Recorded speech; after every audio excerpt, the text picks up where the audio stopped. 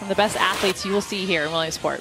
All right, more on the Twins. Here's Julie Foudy. Hey, Jill. I found a good little nugget about the Twins because I discovered Michelle, their mom, handing these pennies through the fence before the game. And being the capital J journalist that I am, I said, Michelle, what are you doing with those pennies? And she said, this is something that started 2 years ago.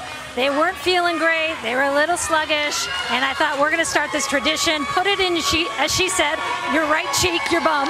Rub it, and it will be good luck.